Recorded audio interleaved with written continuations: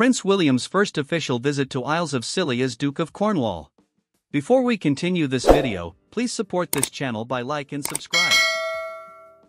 Prince William, the Duke of Cornwall, is set to make his inaugural official visit to the Isles of Scilly since assuming the title.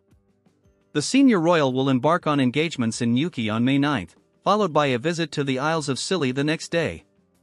His itinerary includes a visit to the site in Nansleden, Newquay, where the Duchy of Cornwall's inaugural homeless housing project will be constructed in collaboration with Cornish charity St Petrocs.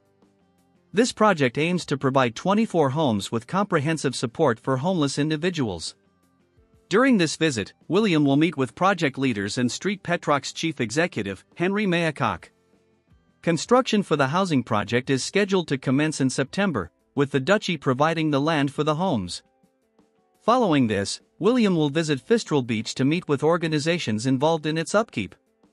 On Friday, he will make his first official visit to the Isles of Scilly since becoming the Duke of Cornwall in September 2022. During his visit, he will tour St Mary's Harbour, operated by the Duchy, which manages passengers and vessels.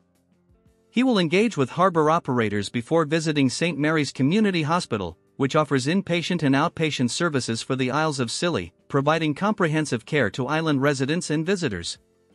The Duchy is collaborating with the local council to construct a new integrated health and social care facility on adjacent land owned by the Duchy. During his visit, William will meet with hospital staff to learn about the healthcare challenges faced on an island. In a separate event, Prince William was recently spotted cheering on Aston Villa in their UEFA Conference League semi-final against Olympiacos. He was actively engaged in the game, which saw his team lose 4-2 in the first leg, and also took the opportunity to converse with Villa staff members. Last month, William was seen with his son, Prince George, watching Villa play Lille in a previous round, demonstrating his ongoing support for the team.